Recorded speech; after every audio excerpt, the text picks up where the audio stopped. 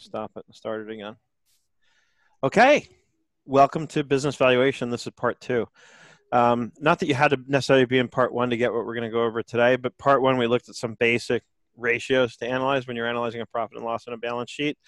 But today I want to go over kind of what you see them doing in Shark Tank when somebody comes on and they're looking for an investment into their business. So let me share my screen and I'll show you what the process is. All right, we go to sheets.new. I love that. Interesting thing I learned. You know how I've said that you can now, I've seen in some cases where I can export reports from QuickBooks Online to Google Sheets. Apparently that feature is reserved for QuickBooks Online Advanced. I was told by somebody at Intuit yesterday that that feature is only available in QuickBooks Online Advanced companies. Because I'm going to be writing an article soon about some of my favorite things about QBO Advanced, and she sent me a thing showing some of the newer features that have been added recently, and that was one of them. And I said, that's only available in Advanced? And she said, yeah. And so I've been poking around in my non-advanced client companies, and sure enough, I have not seen a case where I was able to export to Google Sheets in those. So, Greg, if you find a company that's not in Advanced that can export to Google Sheets, let me know. Send me a screenshot. Yeah, the one that I have open right now does not have it, but I do recall that being covered on the like the what's new. Maybe I missed the part where they said that it's going to be advanced only. Yeah. Okay, so anyway, I just thought of that when I was opening up Google Sheets. So, you know, when they come on the Shark Tank, the first thing everyone always says is what? You know, they introduce themselves. They say, my company is such and such, and we're looking for X number of dollars in investment in exchange for Y% of our company, right? So let's say they're looking for an investment of $100,000, right? We'll keep the numbers simple. And percent of ownership, they're going to come up with a percentage. And from that, we can derive what the total valuation is, right? And you notice in the beginning of the show, as soon as they get these two numbers out, all the sharks look down and start sketching out on their pad. I've never actually seen what they write, but I'm assuming this is what they're calculating and writing down, right? What's the valuation? How are they valuing their company? Because then really the rest of the show is about proving to the sharks that it's worth as much as you're suggesting it is, right? In some respects, that's really what the rest of the whole pitch is about, convincing them that it's worth at least that, if not more, so that they'll want to make an investment in your company, right? So let's say they say they're looking to give away 40% ownership, right? So 0.4, okay? The formula is very simple. We take the investment amount divided by the percent of ownership. So that's effectively a valuation of $250,000, right? And so I used to sit there watching the show, and I'd also watch the Twitter feed, and I would do this. I would have a spreadsheet up here because I was just curious, kind of wanted to follow along and see, right? And so that's how you get the valuation. If I'm saying that 40% of my company is worth $100,000, then you gross that up. 100% of the company is worth $250,000, right? So that's how you do that.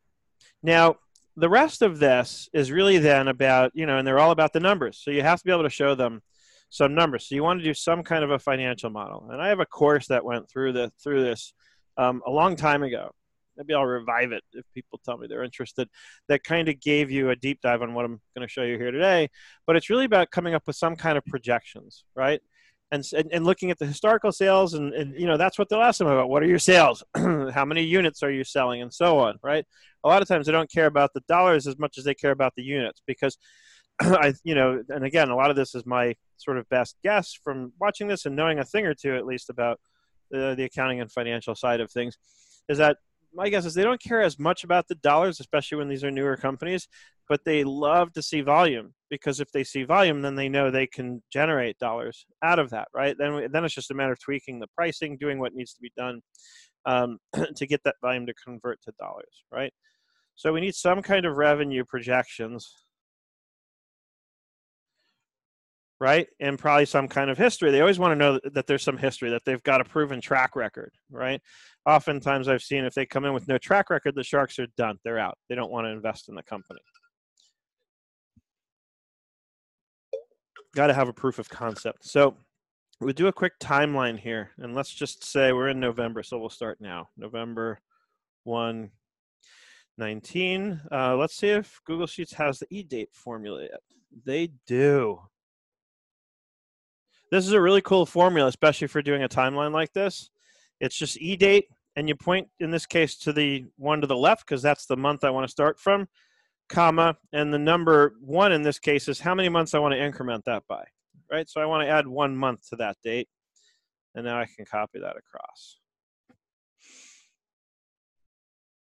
Okay, and then we'll just format that. One thing I wish they would do differently is the formatting options, the way they're laid out. You have to kind of go way down here. It at least keeps track of the kind of format I ask for frequently. Because initially you have to sort of customize the double-digit date format across the board.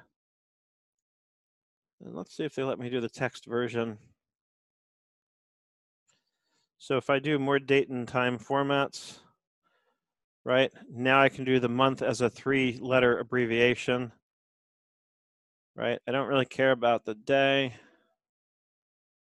right? Just month and year. Boom. Didn't want the /.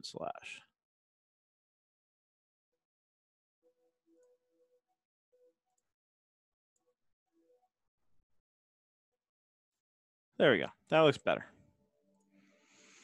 Okay, and these things are important, right? They're little aesthetic things, but it makes the data that you're presenting much easier to read, right? Now we could do something here like where we say volume, right? In other words, units, price, right? And let's just assume we have one product, or maybe we're just kind of averaging out the information about the products just to get a quick sketch at the very least to start with, right? So let's say I know based on November, we're halfway through the month. Let's say I know I'm selling 1,000 units, right? Down here, we'll say total revenue, right? Let's say I'm selling something, 1,000 units of it at, I don't know, $150 a piece. Right, so that's 15,000 in monthly revenue, right? 150,000. Sorry, I'm not that good with numbers. And I'll copy that across. And with the revenue projections, the key is to be conservative. You know, you want to show growth, but you want to be realistic and use numbers that you can, pretty easily do or at least justify. You want it's got to be believable to the person potentially investing in your company, right? And you can put a static formula and just say, let's assume a 5% increase in volume each month, right? So you take the previous month's volume times 1.05, right? That will get me the new volume with the increase. Okay, and we'll assume no change in price. So I'll copy the price across. And now I can copy that across because I've got a nice little assumption in there. And then we might want to just fix the rounding issues, right? So equals round that whole thing, comma 0, no decimal places. I just want a round number. Okay, and then we can get rid of the decimals on the volume. We don't need that.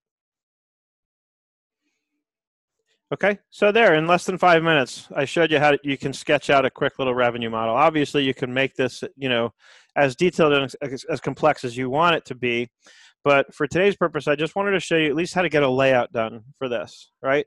And of course, you can take this whole section and replicate it for, if you have 10 different products, do one section just like this, just copy and paste it for each product and get a grand total, right?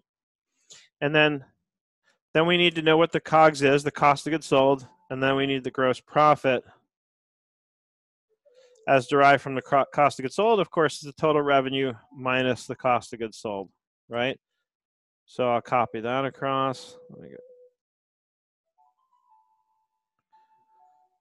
Okay, and the cost of goods sold, what we could do is we could create an assumption, right, about what the profit margin percentage is, right? gross margin percentage. So let's say we think that it's a 35% margin, right? So cost of goods sold is going to be that times, important here, 1 minus the gross profit, right? Because if the gross profit is 30%, the cost of goods sold is 35%, the cost of goods sold is the flip side of that, right? And now we can always test that, make sure our thinking is sound in the formula. So if I now take the gross profit and divide it by the total revenue, I want to make sure I get back to 35%, right? I always check myself. I don't trust my head to do this right necessarily.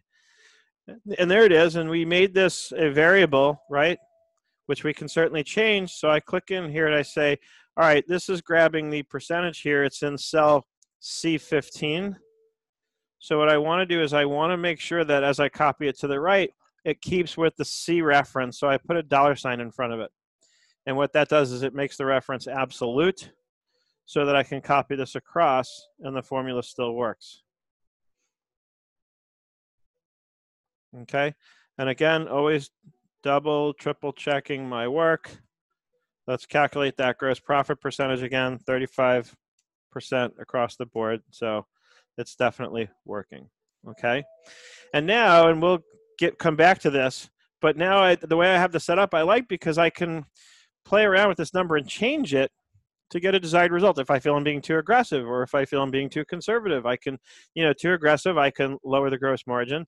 If I feel I'm being too conservative, I can increase the gross margin, right? And I can do it by simply changing this number and everything updates across the board, okay? So OpEx, right, our operating expenses. Again, just to keep it simple for today's purposes, let's assume some kind of a percentage, right? Let's say operating expenses are 50% of the gross profit. So same kind of thing. We take the gross profit times the operating expenses. We hold that reference in column C constant.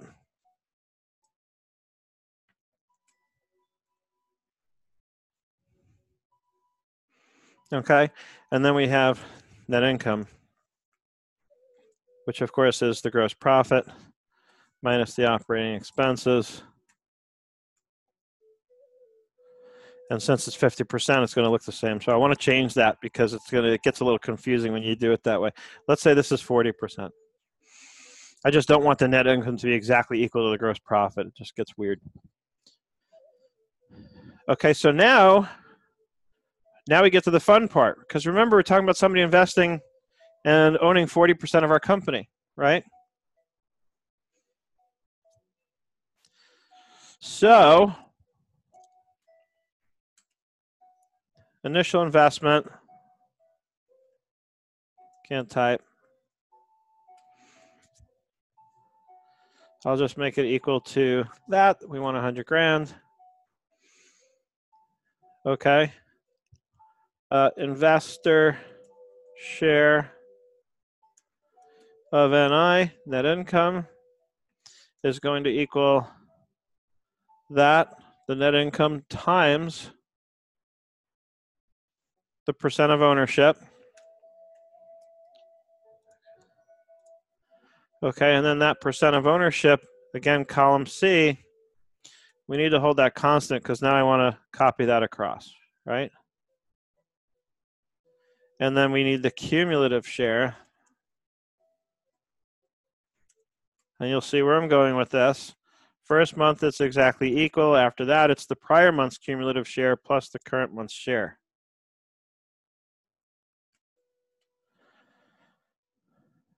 Because now we want to look at investor ROI, which equals that divided by their initial investment.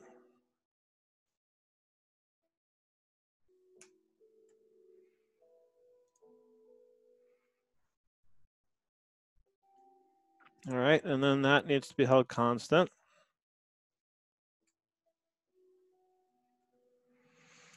Boom. So at this point, they pretty much break even. They get their money back pretty quickly. Now, by the way, I've talked to a lot of people about this kind of stuff. I've talked to a lot of people in the startup world. This would be very untypical regardless of what the industry is. It usually takes a good year or two for the investor to recover their funds. So we can look at this and say, bottom line, if we don't think that's realistic, if we think that's being too optimistic, then let's lower the gross margin percentage, right? Or let's increase the OPEX percentage of gross profit. Let's say this is more like 75%, right? That might be a lot more realistic. But you see how easy that makes it to tweak the model, right? Because I set up my drivers here. Let's increase that just to show the decimals. Because now here's also how you can tweak the deal. You can say, well, hey, you know what? This may not be as attractive as we'd like to make it for the potential investor, although it's not, like I said, in most cases, they're going to be expecting it to take a good year or two to recover their investment, right? When they've cumulatively earned back based on their share of the net income, when they've cumulatively earned back $100,000, that's when they've recovered their investment, right? That's when they start seeing an ROI, where their ROI goes past 100%, okay? And keep in mind, 100% ROI really means they've just made their money back. They haven't actually made any money on the deal yet. So you can fix this and make it more attractive by saying, well, let's change the valuation. How do I change the valuation? I can either keep the percentage of ownership the same and ask for less of an investment, or I can increase their percentage of ownership, right? And if you watch the show Shark Tank, you'll see they go both ways on that. In some cases, they'll say, hey, you know what? I'll give you $50,000 for a 40% share, right? Because now if I go 50,000, as you'll see when I hit enter, we're doubling the valuation of the business. I mean, we're halving it, right? We're knocking the valuation in half, because now we're saying I'm going to give you half the money for the same amount of ownership. So we're saying we think it's valued at that much, okay? But now see how it sweetens the deal for the investor? They get to recover their money a lot faster this way, right? Because now it obviously takes less time to reach their initial investment when their initial investment is half the amount of money and everything else is the same. Okay, the other way to do it is to say, I'll give you the $100,000, but I want a bigger stake. I want 75%. Right now, we're really lowering the valuation, although not by as much as lowering the investment to $50,000. Right? But so again, it just changes the whole deal around. So now in this scenario, they're recovering their investment and going a little bit beyond in July of 2020. So bottom line, and I sketched this out in under a half an hour, and this is just to give you a sketch. Obviously, in the case of a real situation, if I'm an accountant representing my client, I'm going to get a lot more detailed than this in doing their projections. But this is how I would approach, at least starting to put the numbers together with these kind of high-level assumptions. And keep in mind that all of this is built on the premise that we have an accurate set of historical books, in fact, the bulletproof set of historical books, because a lot of these assumptions we're going to make, for example, about the gross margin percentage and the OPEX percent of gross profit, I should make that clear in the label here, percent of GP. This is going to be based on what we will need to be very reliable or bulletproof historical data, right? I need to be able to look back and say, well, historically, this is what our gross profit percentage has been, and this is what our percent of gross profit has been on the operating expenses side, so that these are fair assumptions to make, right? Because then it's just a question of getting the volume. If we can get the volume and we can keep these two items the same, then this is how we can hit these numbers. And so this is how you can either sweeten the deal to make it more attractive to the investor, or maybe stand fast and say, no, you know what? I think that this company is worth $250,000, right? And another way to gauge that is, how many months do I have in here? 2. Let's just do it like this. Here's month 1.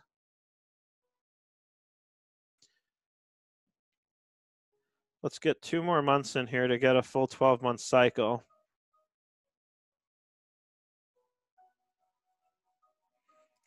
And you see how nice and easy that is when you have formulas well written that you can just copy and paste the whole column over to get the next couple of months in. So the other way to start looking at this is, a lot of times valuation for businesses is done based on revenues, right? Usually, if I'm actually trying to sell the company, then it's going to be based on some multiple of revenue. Sometimes it's just times one, right? But at this rate, I'm asking for 100 grand. I'm valuing it at 250,000. The projected annual revenues over the next 12 months is more than $2 million, right? So looked at that way,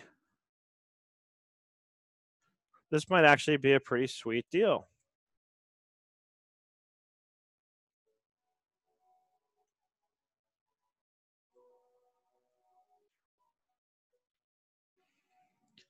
All right, this one I don't total because this is already cumulative.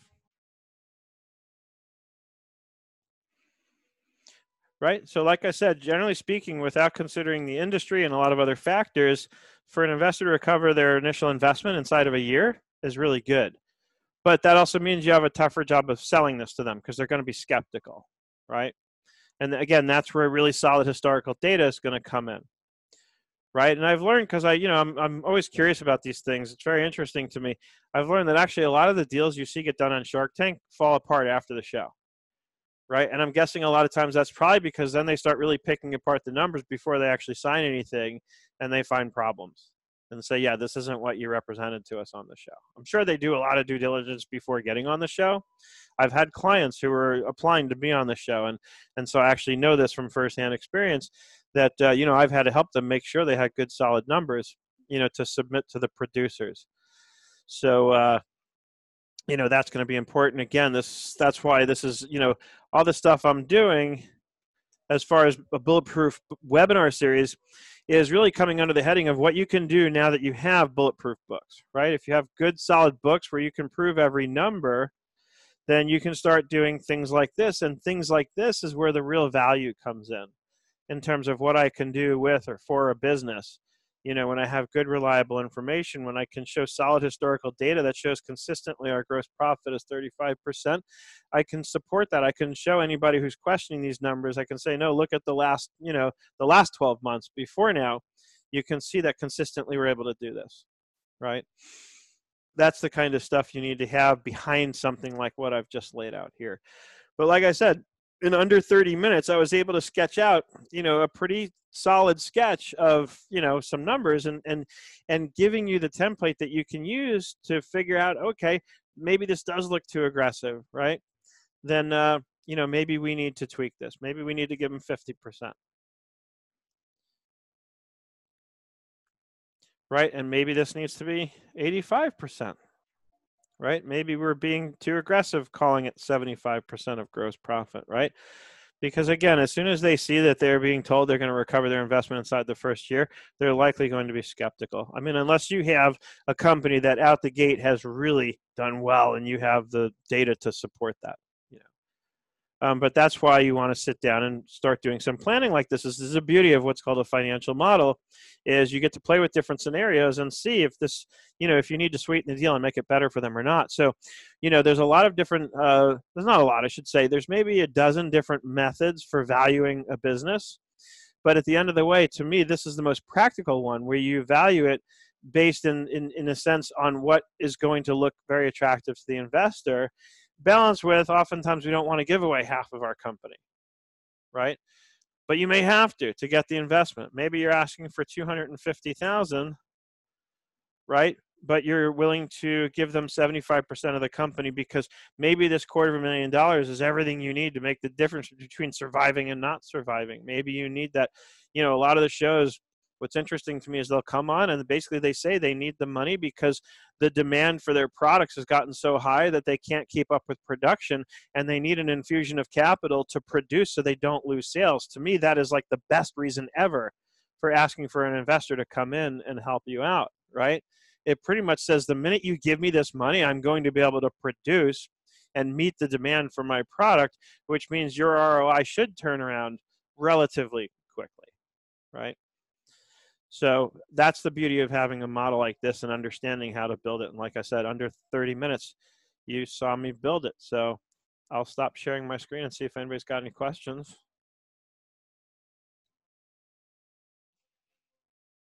And don't forget to unmute.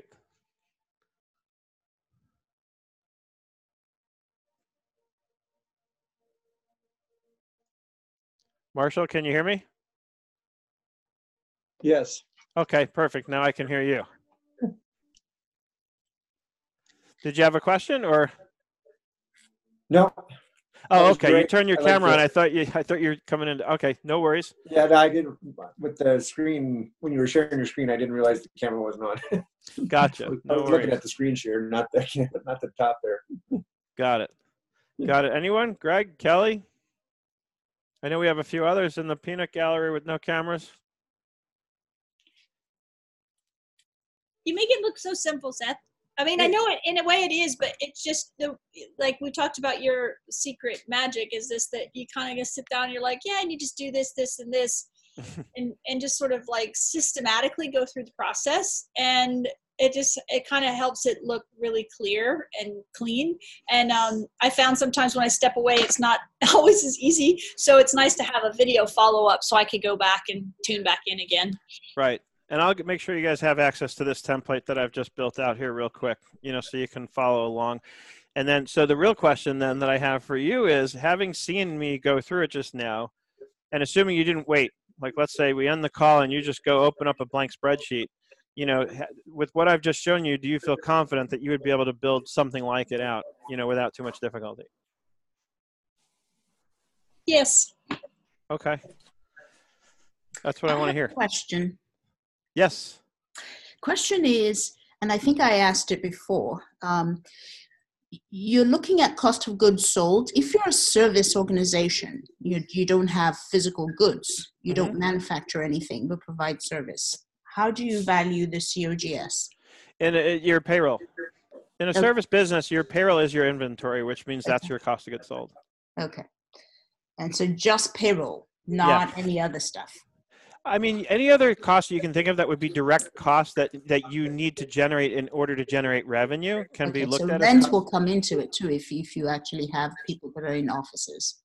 I'm sorry? Yeah, rent certainly.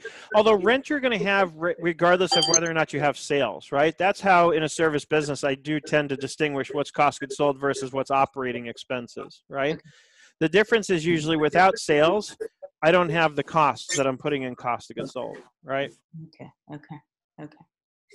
So for me as a bookkeeper who has multiple employees, I put my employee costs and I have a couple subcontractors. I put those sub costs into the cost of goods sold, but I also package into my monthly pricing, I package in subscriptions to QuickBooks Online and maybe Bill.com or some other solutions that we use. Right. So those costs certainly could be put into cost of goods sold. So those subscriptions fall into cost of goods sold. Now I do have other subscriptions that I pay for, maybe the music on my computer for $9 a month. That's not going to be a cost of goods sold subscription. Right. And so you got to take care and time to separate those two. Right. And if for some reason you're still kind of stuck on this, the other option is just don't include any cost of goods sold, just go straight to OpEx, right? And say everything's in operating expenses, and what does that look like as a percentage of my revenue? Right? That's the other way that you can approach this. And I would say that unless it's this is just my thought, is unless it is like a manufacturing business or like you really have like a scenario where you have traditional cost of goods sold, investors probably don't care. They just want to see what the actual expenses are. I mean, whether you categorize them as COGS or not, in a service business is probably irrelevant to them. Yeah, well, depending on the investor, some really do want things broken out in a way that historically or for your industry is what they're used to seeing in terms of, a lot of, especially if it's a savvy investor, they're going to have ideas already about what should be in cost of goods sold and what shouldn't, right? And for that matter, they may have ideas about how they want you to rework the financials in accordance with how they want to see it, at which point you do it, because if that's going to make the difference between getting a $250,000 investment and not, I'm going to do whatever they want. I don't really care. Keep in mind that from a tax standpoint, there's no such thing as cost of goods sold unless I'm actually selling inventory. And then cost of goods sold is only the cost that I need to incur in order to get my inventory ready for sale, right? So for tax purposes, On a service business, there is no cost of goods sold. You can use the cost of goods sold line, as a lot of us do, in order to just see what our direct expenses against revenue are. But if you ever take a close look at your tax return, whoever's preparing that is not going to put that in cost of goods sold. They're going to move it to the other deductions section of the tax return. So that just kind of gives you some help in terms of understanding that in a service business, we're only using cost of goods sold as a reporting mechanism and as a way of analyzing the financial information about our business, right? Tax-wise, no such thing as COGS in a business that doesn't sell inventory.